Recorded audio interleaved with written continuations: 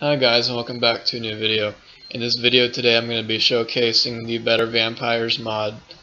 In this screenshot here you can see the Better Vampires mod by Brennan. All credit goes to him for this mod.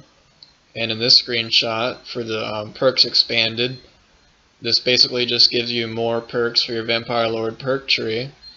And all credit goes to Jason for providing the expansion pack for the Vampire perks. So let's get into the video.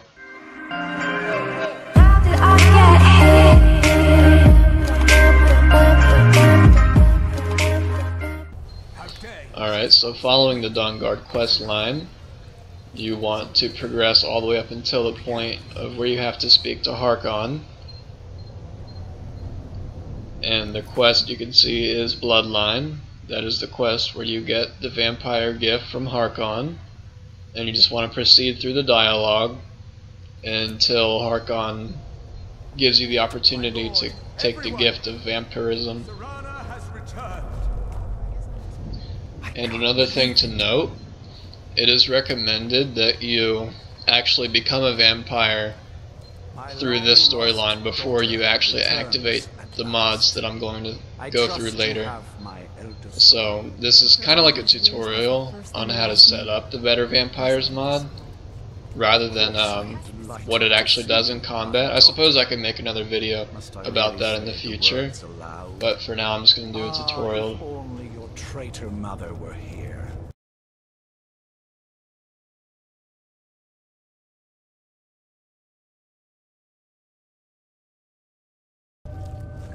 Be still.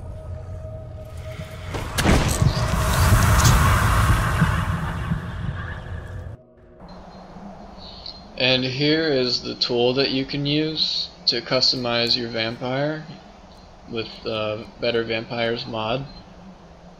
And this is like the menu for it. You can reset your vampire, reset your vampirism. You can blank your vampire for like whenever there's a mod update that comes out and you have to update the mod. There's a tutorial on the mod description on how to reset your vampire carefully and in a certain way to where you won't lose your perks or corrupt your save. So that's pretty important.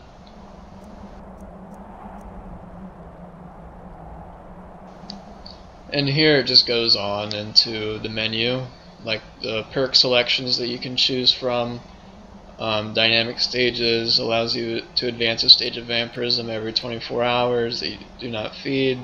It's just a bunch of questions, really. Like if you follow through, you can just pick whichever playstyle you want to play as. You can play as like a vampire who is like hardcore, weak to the sun, and you'll have to constantly feed. There's a whole bunch of stuff that you can pick and choose from in here. It's very in-depth, and it's quite easy to follow. I'm just giving you guys a tutorial on how to access this stuff and where to find it. This is located under your powers menu, and I'm just going to fast forward the selections that I made and the choices that I made and how I geared my vampire. I personally geared my vampire to hardcore mode, where you're weak to the sun and I have to feed pretty often. I don't take damage from the sun when fully fed, so I guess for my character build, I'm the strongest once I'm fully fed. So I'm just going to fast forward this.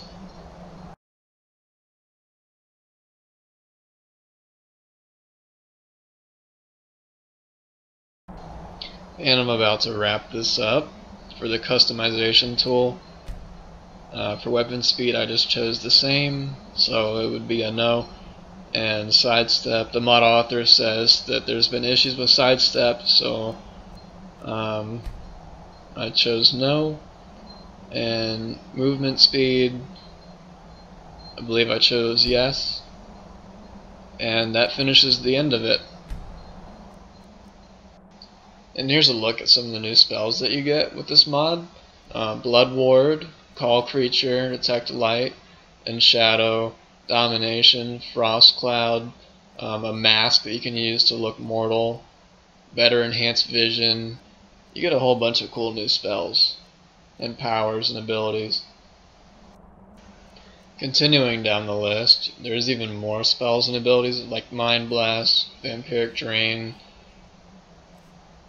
I was actually looking for something that I was trying to find, but I couldn't find it, so I was looking for the spell to add Vampire Lord perks to unlock the perk tree in a kind of a cheat way. So I was like, what do I do here? Then I figured it out. I had to actually go into powers, Vampire Lord form, and go on from here to access the cheat spell to add Vampire Lord perk points. And here's the perk point adder. What you want to do, you want to get into Vampire Lord form and select the spell. It should be available no matter how many perks you have into the Vampire Lord perk tree. Just keep on casting it. It might say you only get one perk, like every time you cast it, like every time it says a perk's available, but that's not the case. As you can see here, I got 8 perks already. It's like every single time you cast it is when you get one. The perk available message really doesn't mean anything at all. And I'm just gonna fast forward this part.